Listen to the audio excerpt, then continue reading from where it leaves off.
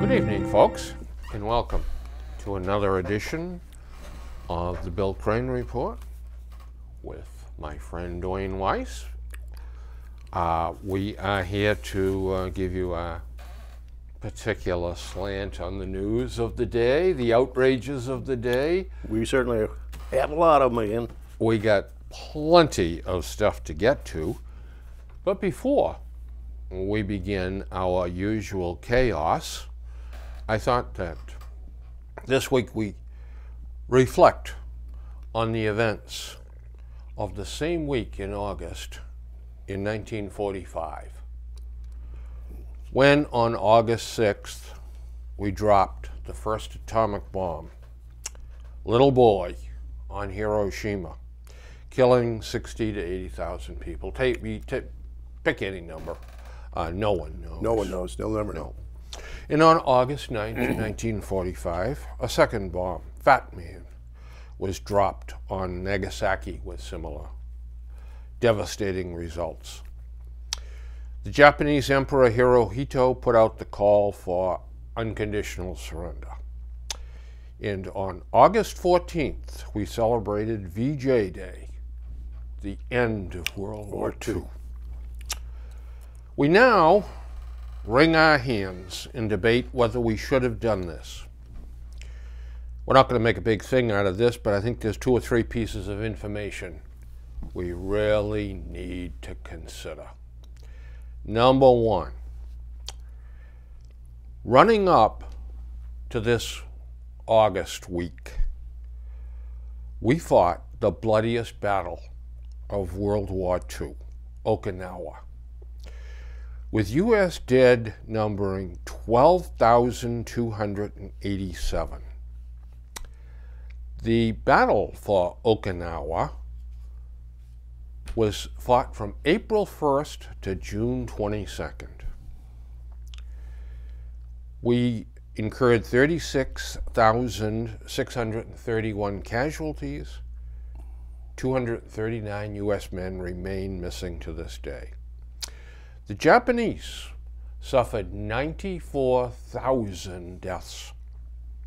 Only 9,000 of the Japanese surrendered and were prisoners. They would fight to the end. Okay, that is lesson number one. These people will fight to the end. Number two, a lesson that we need to take into consideration in dropping the atomic bomb. General Curtis LeMay had begun a firebombing campaign on the cities, killing tens of thousands of people. More people were died in the firebombing of Tokyo than the atomic bombs. Absolutely. And this is a horrible, horrible way to die, to be incinerated. And yet, LeMay had more plans. He was going to dump more. That napalm was quite a weapon. Certainly was. So we have that. And third, the plans, now we didn't know this till afterwards. They knew this. I mean, Truman knew this, and Stimson knew this, and our generals knew this. But consider this. The plans were on November 1st, Operation Olympic. 14 divisions landing in southern Japan. Yep. Imagine the casualties our boys would have suffered. Well, it was predicted to be 1 million. Yep.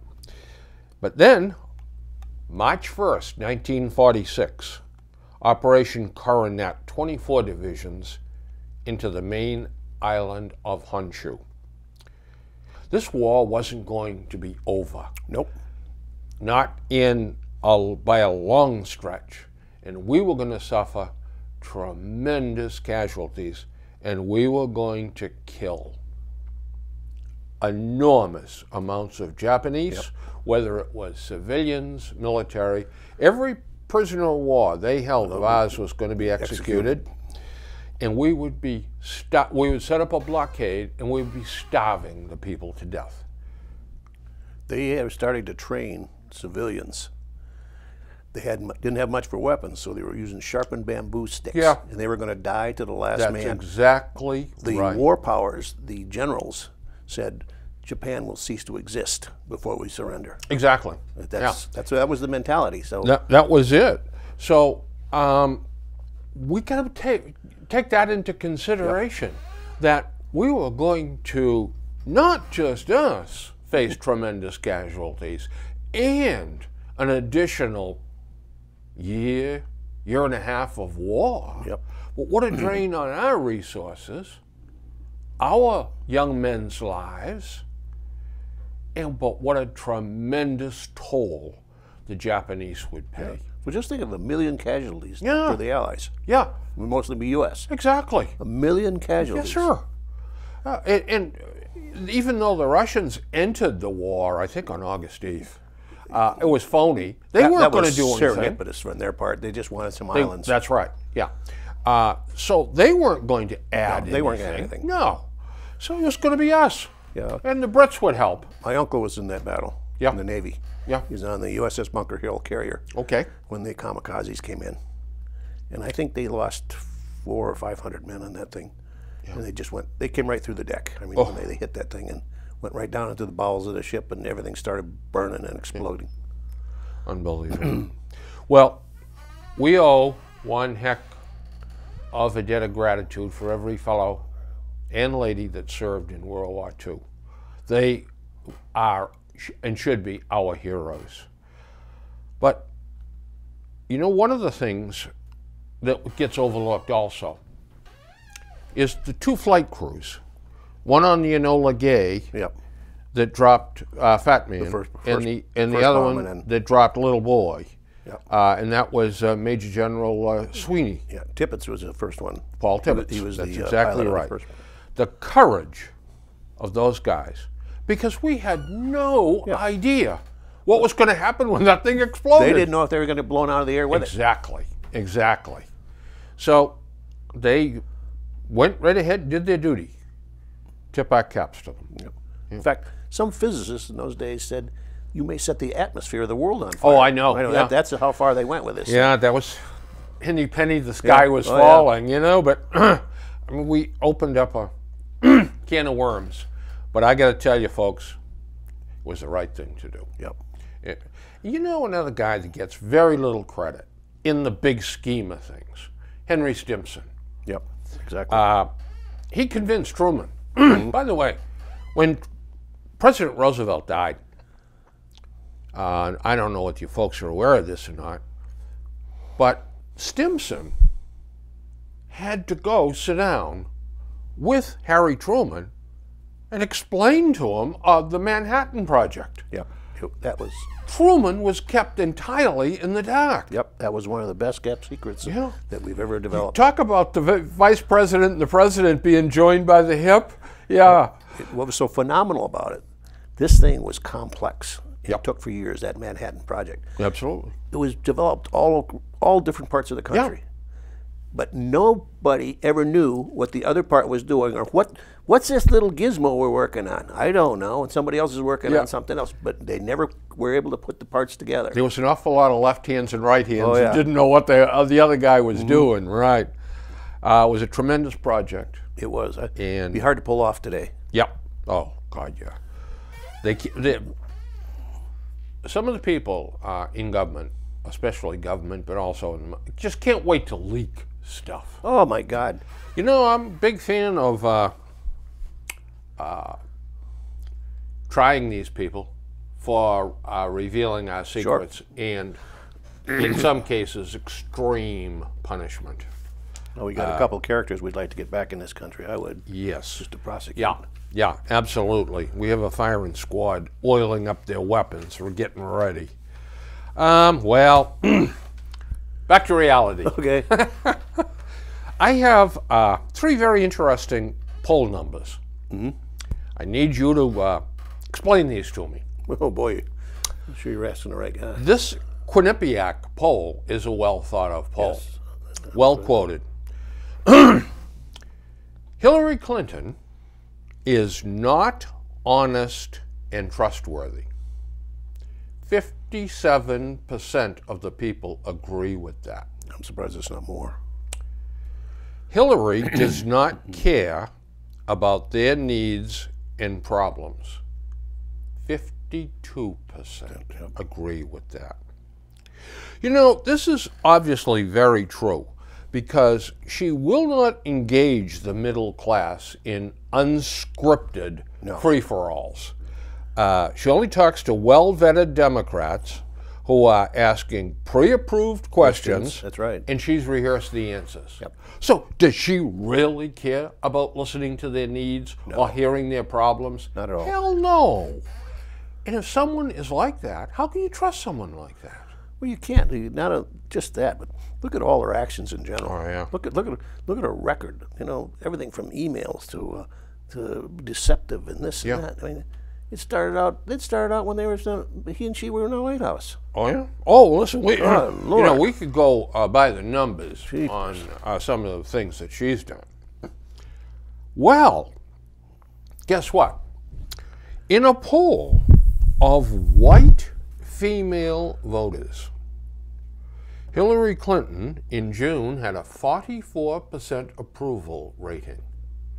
That, to me, is surprisingly low. That should be her base. It's got to be her base. Yeah. However, the July numbers certainly didn't have her singing and dancing in the streets. What happened in July? Dropped to 34% approval rating among white female voters. Now, what we're seeing now as a result of this is they have hustled out these warm and fuzzy ads now. Oh, yeah. She's kissing babies, and my mother, and then I was blah, blah, blah. And this is supposed to put a very positive and warm and fuzzy spin on her. Her handler said, you know, you're coming off, your image is hard and cold, and you have to change it. And they're doing this polling, her people are doing this polling on a daily basis. I mean, they have these numbers constantly. Yep. And one more thing from our friends at Quinnipiac. Now, I want you to explain this one to me. Joe Biden, 58% of the people polled said he is trustworthy. Right. 57% say he cares about them. 49% give him a favorable rating. Now, here we have the Democrats' front runner polling numbers exactly opposite of Brother Biden. He's not the media darling. Hillary is the media darling. And the media does not, I can't say that he's not intelligent. I'm sure he's very intelligent. He makes mistakes. He puts his foot in his mouth. He talks like you and I talk. Yeah. We got to put in his mouth all the time. I mean, you just have to watch this program for a little while and you can figure that out. But I mean, Biden would fit on this program. Oh, yeah. Right here. And we could sit here and we could have a heck of a time. But he's not the media darling. That's right. He's not. But he's a regular guy. Yes, he is. If you said, hey, what do you say we get down to the local watering hole and watch the football game and have a few beers? Biden is the guy you'd want to go with. That's right. Absolutely. Can you imagine Hillary doing that? No. No. No. Can you imagine Hillary sitting here? No. No. That's the correct answer.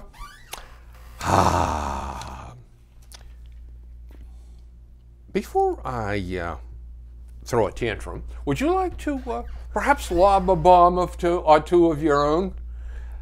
Yeah.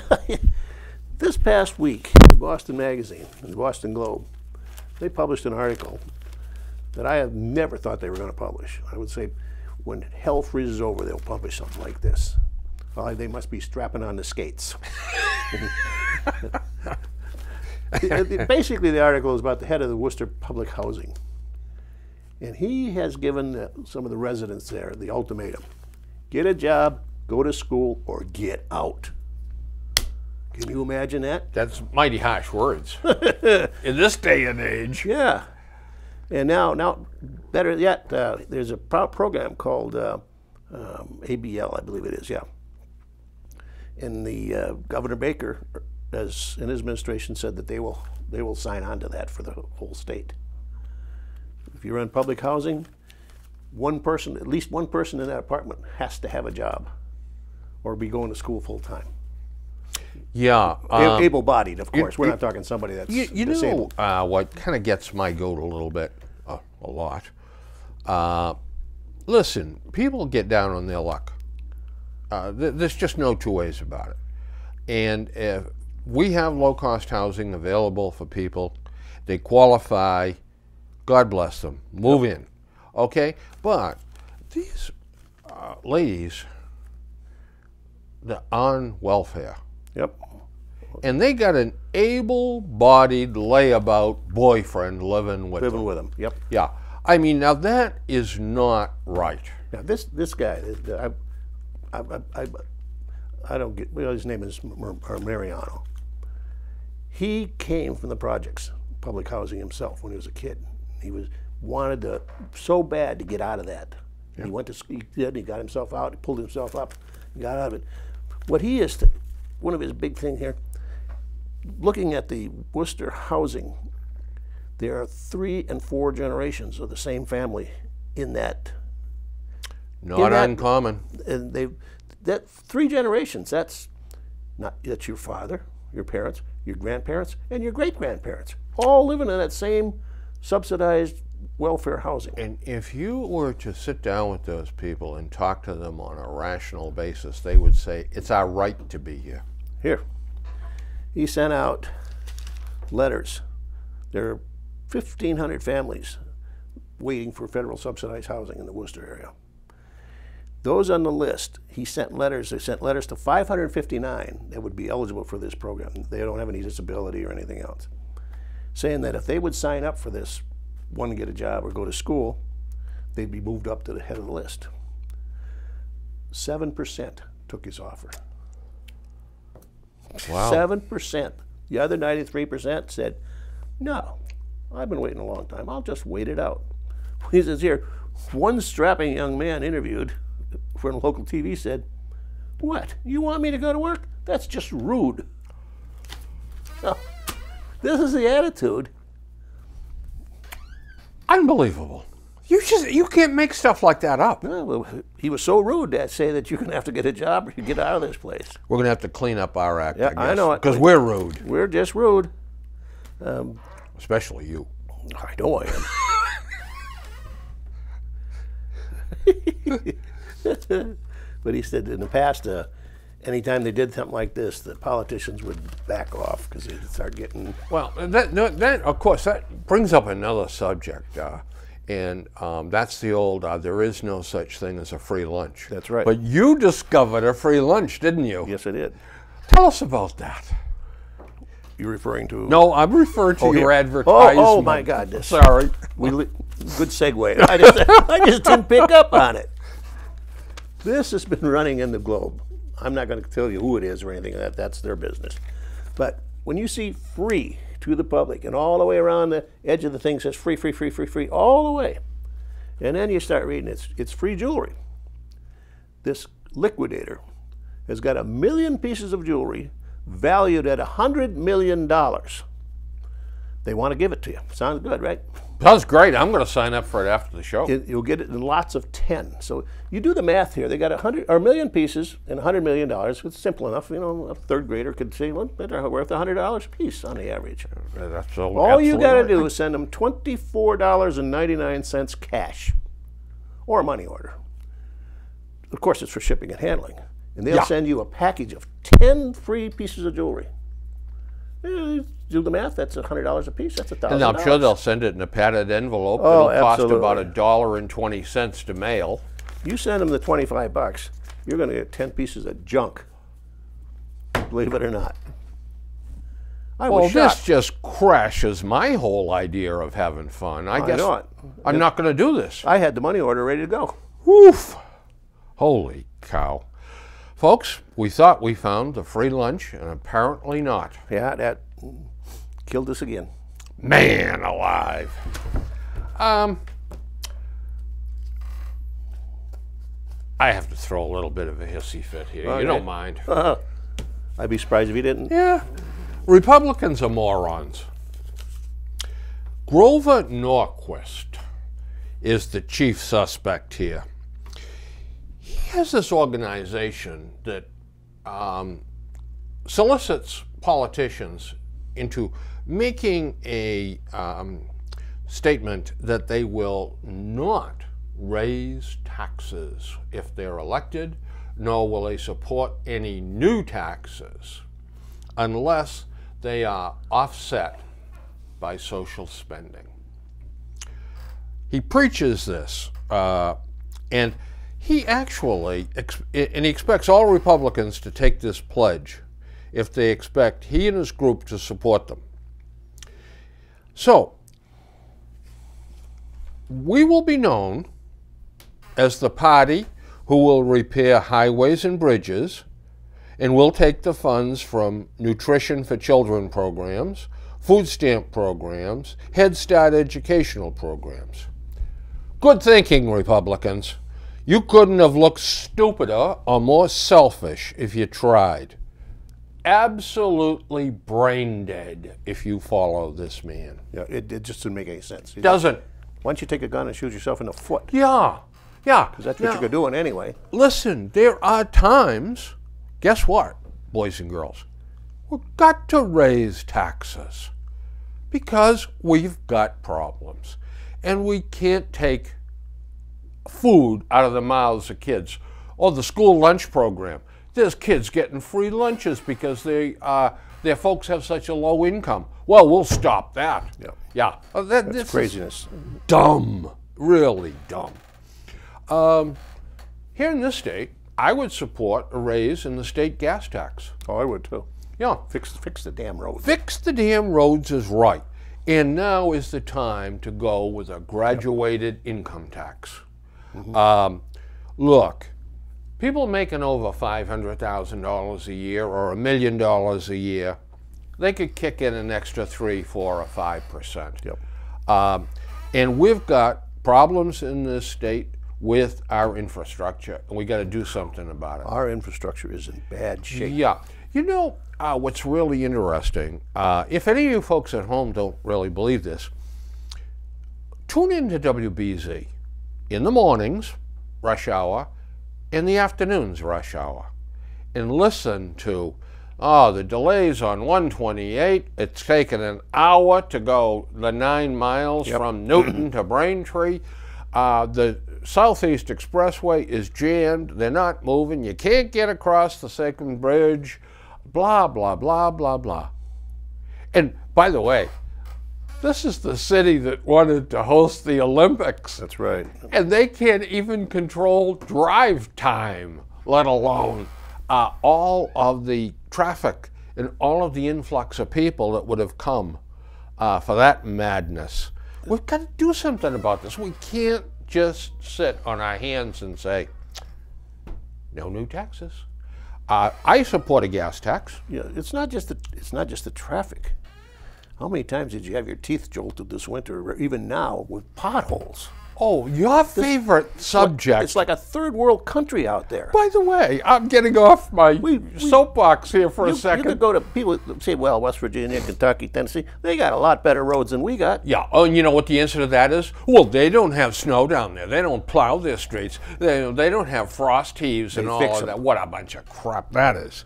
But let's talk for a minute about your favorite subject, the Longfellow Bridge. Oh my God! They put an extension on it. Yes.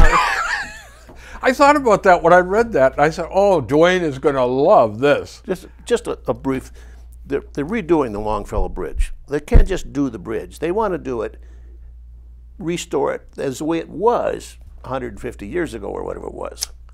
Now you got into things where the bridge was riveted. They don't rivet anymore. They didn't know it. Nobody knew how to do it, so they had to go out and train some craftsmen, had to train some other people to rivet. You know, that's putting one little hot bolt in and jam it in here, one at a time, the whole thing. They had to have certain surfaces, some of granite. They had to. Why? Who cares? Do you get that damn bridge built, and if you want it look like it did, make it look like it did. Make little dents like they look like rivets. Who knows that they're real rivets?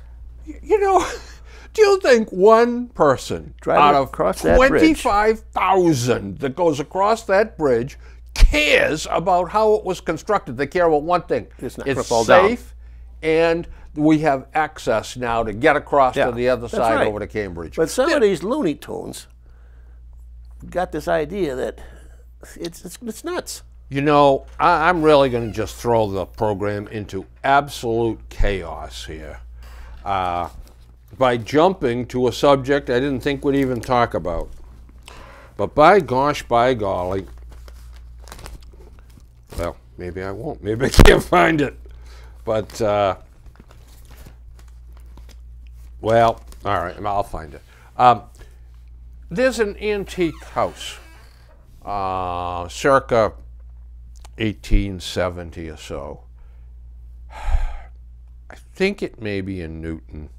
A guy has bought it. He wants to tear it down because it's sitting on like about 6 acres, and he wants to put 2 mansions up. Well, the townspeople are in an uproar. That's an important house. Joe Gobbledygook lived there. And the architect that did that once designed another house. And we don't want it ripped down. Well, if it was so important, why didn't you buy it? Well, that's the problem. They don't want to appropriate the money. They asked the guy, the owner, if they could give him $100,000. And in return, he would guarantee that he would not rip the house down for his lifetime or something like that. We can't save every single bloody structure we have when it doesn't make sense. And this doesn't, I mean, should we start saving outhouses? Well, this is how it used to be. Might be a 100-year-old house, but it's an antique, but still an outhouse. A lot of memories in that old outhouse. We don't want to destroy that. But you can't do that, folks. When someone buys a piece of property and pays millions, $1 million, $2 million for it, and says, well, I'm going to subdivide it. Bingo. I'm going to tear the house down, and I'm going to build up 2 big houses. Well, first of all, that's a pretty good idea because those 2 houses are going to generate a heck of a lot of taxes. As long as he's not violating some zoning regulations, it's his, and as long as property. He's not putting up something that looks like an attraction at Disney World or something, or some garish thing with blinking lights, his property. You do as he damn well pleases. When I find that article in this pile, I'll yell about it some more. But with gas dropping the way it is precipitously, this is the ideal time to put a nickel or 7 cents on the gas tax. No one will notice it. And that way, we have a much better form of taxation because the people that are using the road will be paying for it. That's right. The trucks going over the road will be paying for it. The ones that get 6 miles to the gallon, the big diesel tractors pulling trailers, will be paying much more than everybody else because they refuel more often. And rightfully so. They do more damage to the roads. Yes. Why should some lady who's retired, a widow, who perhaps goes food shopping on Thursdays and goes to church on Sundays, not get some relief? She's not using the roads. Well, she should get relief. Yeah, that's it. So I'm not a big fan of let's raise taxes like willy-nilly. But jeepers creepers, when it makes sense, and it's something we got to do, and we're going to get a return on it. That's right. I mean, holy cow! We just can't block everything. We had some company, and she was from Pennsylvania. Right, there's a section of Pennsylvania it's in Appalachia, and she drove up here, and she says, "Oh my God," she says, "I thought I was gonna wreck my car. The potholes." She says, "Everything is all broken up, and everything's patched and repatched and." It must be Route 80. Yeah, she came across that, came down 495, and then some of the local roads. She said, "I'm afraid to drive on these things." Well, you watch people, even today, you go down 1A, they're going like this. Somebody else thinks they're a drunk driver. They're just dodging potholes yet. Oh, yeah, yeah. There's some on 1A that'll take the front end out of your car off. You know, when I was on the road all the time, I would never drive on 80. And the Pennsylvania Turnpike, 76, that was no bargain No, either. that wasn't so good. You'd run 90. Yep. Oh, wait a minute now. No, you run 80. I'm sorry. 76 was the horror show. Because 90 goes over the top, goes up through New York and down. But yeah, I mean, that Pennsylvania Turnpike, mother of all creatures, large and small, what a horror show that was. Well, anyway, so, you know, for decades, the graduated income tax. Well, we've got statutes that prohibit a graduated state income tax. Well, you know, we must look at what we did in the past. Our country clubs, the ultra-white, all-white country clubs just for the rich, excluded certain people, people of color, Jewish people. Yep. But finally, of late, the barriers broke down, and we now have people of color, Jewish people, joining the country clubs. The world hasn't fallen into total chaos, so a change of the tax code should not be followed by pestilence, earthquakes, and unquenchable fires here in the Bay State, the hub of civilization. That's right. Simply because we did something in the past doesn't mean we can't amend it and say, all right, we need to change that statute. Some of these problems are so easily attainable financially with so little suffering on the people, because it's so many given so little, but it adds up. Absolutely. Even they keep saying about the Social Security and Medicare draining out. Well, first of all, stop robbing the damn the fund. You're not to rob Social Security for this and Medicare for that.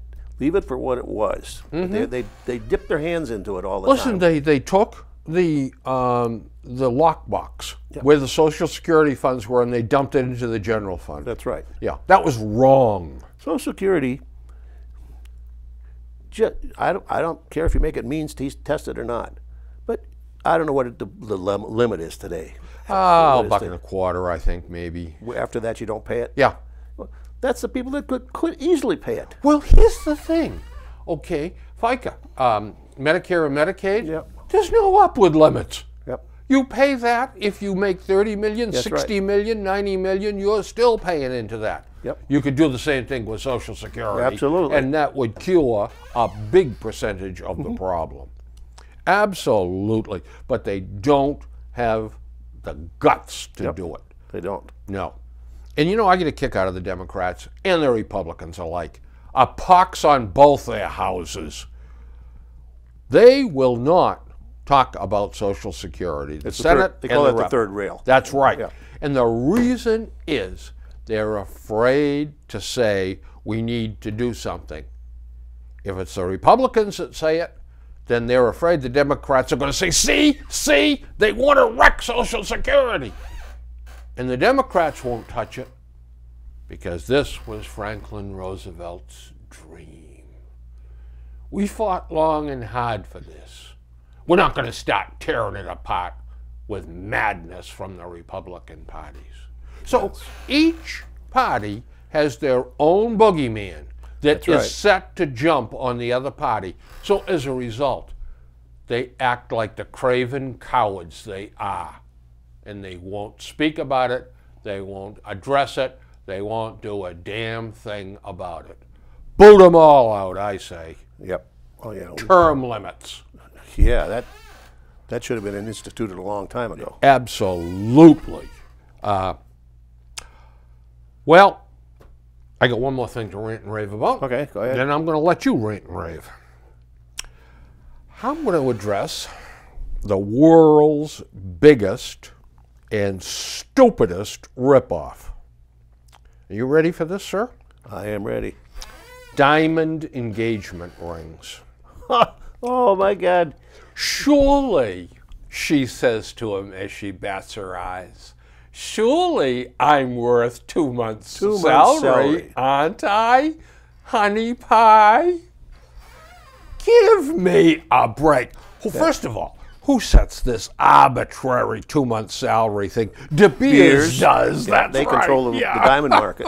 Oh, absolutely. But the thing God is, the media almighty. picks this up and they make it almost that you have to do this. Yeah. Oh yeah. Oh, yeah. I mean, if you don't you love me, Waldo? Some of these young couples that are getting married today, believe it or not, I think they still do get married and still just living together. So Yeah, well, there's a few of them. few. Old-fashioned types. They should not be spending 2 months' salary on that ring any more than they should go out and buy a Mercedes. That's exactly right. That should be a fund that they set aside to buy a house. Yeah, or Oh, rainy day, or yes, yeah, or just exactly. But to spend $10,000, $15,000 nuts. for a bauble that is undetectable with an imitation diamond Yeah, that you can buy in a platinum setting for $500. Yeah, cubic zirconia. You could Yes. get beautiful cubics. You need a 20, I had a jeweler tell me, you need a 20-power ring to tell the difference in a lot of experience. I sold to the jewelry industry, and Oh, you old rascal, I'm preaching to you. They use a cubic to judge the quality of a diamond, because they can make a cubic perfect in the lab, but you can't make a diamond. So the color and clarity, they use a cubic to compare it to the diamond to set the grade for the diamond. Yeah. And there are cubics out there that I don't care how good you are, you Well, can't tell a difference. I had a friend of mine, a good friend, and his wife was a jewelry dealer. And he told me, he said, Bill, he said, I have had experts in the field tell me they cannot tell the difference. But yet, some poor sap goes out and spends $14,000 because little Mary Lou says, don't you love me? We had a diamond analyzer that we came out with, and they took it down to the diamond district in New York City, and they told them that you guys there's a cubics coming that you're not going to be able to tell the difference. A customer's going to come in here and you're going to buy that. You're going to get fooled. Every one of them said, no, not me, not me. So they took this. It was an electronic device, and it worked on resistance, current resistance through the stone. And they had a cubic in diamonds, 70, 80%. Wow. Picked the cubic as the real diamond. Wow. 80%. Well, that's what George told me, you know. My gosh. So, boys, listen to me. When little cutie pie says, I want, Little cutie pie. yeah, a diamond. I want, certainly I'm worth 2 months' salary, aren't I? You look her right square in the eye and you say, well, Cream Puff, listen to this. Certainly I'm worth 6 months' salary. So I'll tell you what, cough it up, then I'll get you a ring. So there. Oh, by the way, you know what else I heard too? And I'm pretty sure it was George that told me this, that women getting engaged, and when the poor sap slides that huge rock on her finger, oh, Waldo, I love you. The next day she runs to a jeweler to have it checked. To have it evaluated or appraised, yeah. And God help him if it's an imitation. You don't love me. You're pulling the wool over my eye. How big a ring did your wife get? Oh God. Don't listen to this, honey. Get him in trouble. Third of a carat. Third, I think mine got a quarter. Yeah, and it was flawed. Mine too. I was in the Army. I didn't have any money. No, I mean, what the hell was that? We picked it out together. None of this. That's exactly what we did. Which one do you like there? You want the $50 one or the $40 one? Well, not only that, but we went down to Leachmere Sales in Dedham. Oh, we used to go there too, yeah. And I said, well, show us your diamonds and blah, blah, blah. And I said, well, and she's dying of mortification. I said, well, you can do better than that on price, can't you? Mm-hmm. I got him down to, from $250 down to $200. Because I said to him, every once in a while you guys run a 20% or 25% sale on diamonds. Go see the manager and see if we can't get that sale tonight. Because I'll buy this. They weren't losing any money. No. The profit margin on things like diamonds and better jewelry is obscene. Yep. Oh, it is. It is. 100% markup. More than that. Much more. They can sell that thing for half whatever they got, and they still going to double their money. Yeah. All right, let's change gears for just a second and throw out this, because I want your opinion on this. This is a hot one. Council debates police body cameras in Boston. Your favorite commissioner and mine, Billy Evans, is open to participating in a pilot program, but said he has qualms about the cameras. A fellow, I'm just going to run this through quickly here. I think it's Tito Jackson, who is a Boston City Councilor. As an African American whose grandfather participated in the civil rights movement, I've heard, let's take it slow for a long time. It's not the solution, he said, but it's a solution. I don't disagree with Tito I don't disagree at with all. that statement. And then, among the country's 25 largest cities, Boston is one of the 4 that is yet to implement or even try out body cameras. Carol Rose, executive director of the American Civil Liberties Union, pointed out.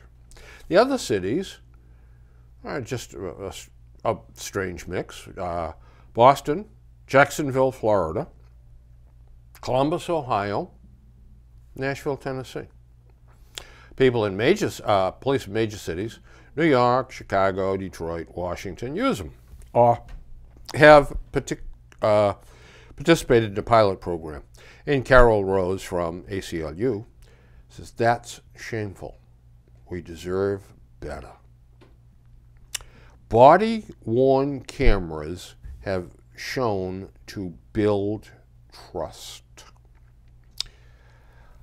And just one more quote, and then I'm going to ask you to explain it all to me.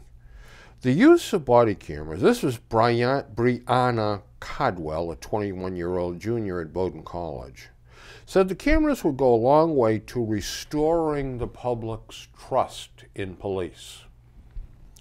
The use of body cameras offers society, especially communities of color, a pathway to restore public trust in a law enforcement culture that is unfortunately too quick to defend misconduct, slow to identify and remove bad cops, and unwilling to recognize and address the impact of race in community policing. Body cameras will offer us access to the truth. What's your feeling about body cameras, Duane? Mixed. Yeah, I think that's, this is not, excuse the pun, not a black and white issue. No. But there's a lot of gray here. The advocates, a lot of those that you mentioned, are advocating, watch the police. They're doing something wrong. The body camera should be used both ways, to protect the officer some of these accusations that are coming out now are just getting to be ludicrous. A policeman can't do his job. You don't dare do anything. Right. Because of the repercussions. I know a young man that was a detective in Boston. He's now inside. Got a job. He says, I'm not staying out there and jeopardize my career, my family, and my everything I got. He says, I might make a mistake one day. And he says, you're not allowed a mistake anymore as a policeman. Yeah. So let me ask you a difficult question. The use of body cameras offers society, especially communities of color, a pathway to restore public trust in a law enforcement culture that is unfortunately too quick to defend misconduct, slow to identify and remove bad cops, and unwilling to recognize and address the impact of race in community policing. To me, she nails it right there. Every word that she said is true. yes, it is. The police have brought this on themselves. Yep. I hate to say that, big blue line, because I am 100% in back of the police. But they have, by allowing bad cops to remain in place and by covering up incidents. That's the thing that really bothers people. I'm not sure cameras are going to solve that. No. But if the police then say, I better watch my step, I better do it by the numbers, by right, because I'm wearing this stupid thing. Sure. Oh, absolutely. Then I think that we've done a good thing.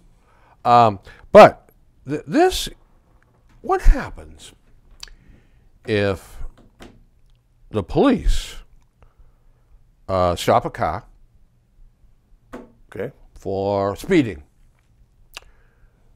walking up, wearing the camera, and it shows drugs sitting on the front seat? Now, good point. Is this an invasion of privacy, as the Brits would say?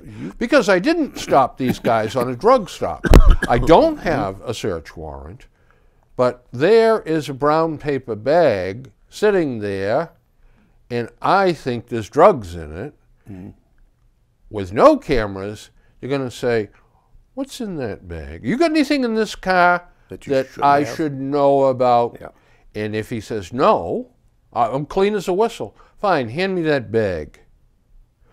Well, I don't think you're going to get away with that with the camera. No. But by the same token, if the drugs are in the open or a gun is in the open, if it's visible, yeah, then that camera is being used by the police officer who stopped them for speeding. And do they have a right to privacy? Is that camera invasive? that's a good question. Never thought about it that way. Yeah, you can bet it's going to be challenged. Oh yeah, as a I defense. think so too. Yeah. I wonder. I mean, the privilege or the right to privacy has had enormous impact on this country, because it was the reason that abortion was allowed, the right of privacy. So that's had a tremendous impact on this country. So that must be a very strong statute, the right to privacy. I wonder how all of this would work out. I don't know. The use of the camera is going to be very interesting. You know, you see a lot of these. If you watch, there's a series, I think, on True TV or Spike. There's a series called Cop. Cop's been around for years. Yes, it has. And there's one called Jail. And there's also one, MSNBC's got one about prisons on the weekend. And if you noticed in the jail and the prison ones, whenever they do something, they have to extradite a prisoner pull him out of a cell. and he's got 4 or 5 big guys going to get him, there's somebody always taping it. They always got a camera, because then the inmate can't say, well, you beat me to a pulp in there. Yeah, yeah. Dragged me out and beat my head in or something. But, you know, there was another, you know, we're not even going to scratch the surface here of all this stuff. But this one right here. Police kill Tennessee man armed with gun and hatchet at theater when he unleashed a volley of pepper spray at the audience. He was shot dead by a SWAT team as he tried to escape out the back door. Well, guess what? The gun was a pellet gun. Yeah. Well, this, as far as I'm concerned, he got exactly what he deserved. That's right. He was shot and killed. He brandished a weapon. All right, so the cop in a semi-dark theater has to make an instantaneous decision. Oh, can you hold that thing up a little bit? Yeah. Oh, it might be a pellet gun. I better not shoot. I have a, I think it's a Crossman 177 caliber pellet gun. Yeah. Take a 177 to .22. That you'd have to get a micrometer out to see the difference. Well, so the end of the barrel looks exactly like a 20. Exactly right. And when it comes up like that, you mean to say, oh, wait a minute, hang on. No, that's...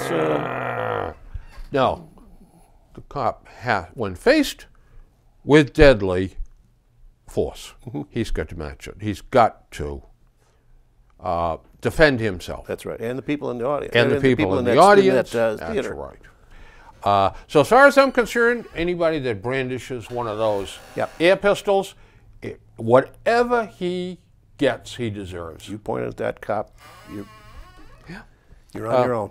Oh, that's, by the way, they're finding out more about this guy. I guess he was just another nutbag. They usually are. Yep. Yep. Well, who in their right mind would do something like that? I mean, good Lord. Did you see this thing in the paper that 11-year-old shot the 3-year-old? Yeah, I got that. That's in here too. That's. And there's a 13-year-old in here. Oh, you know what? As we dwindle down in time here, Dedham. This driver from Sharon, I think he's from Sharon, ran down a young girl, college student, jogging, killed her. Now, he apologized at his trial. He hit her and threw her more than 85 feet. He's from Sharon. His name is Jeffrey Bickoff. He had 20 driving-related violations on his record, including 10 speeding tickets and 10 car crashes for which he was found at fault. 45 years old, and when this happened, his license was suspended. He was driving. Don't care. Those kind of characters don't care. That's exactly right. But listen to this. How heartfelt. How good the family must have felt when they heard this. I never meant to hurt anyone. Well, of course he never meant to hurt anybody. Please try to accept my apology and know it is sincere, because I cannot offer any more than that. Very articulate and heartfelt, I'm sure. But what really gets my goat is the family said, knowing Bickoff was driving with a suspended license made the incident unforgivable because the defendant knowingly broke the law. Yep. That fact makes this a crash and not an accident. The Norfolk District Attorney asked for the max of 7 years in jail for taking this lovely 20-year-old girl's life. Guess what he got? 2.5 years I was gonna the say 3. judge gave him. 2.5 bloody years. It's a tragic joke. And get a load of this, though. They're not babying this guy.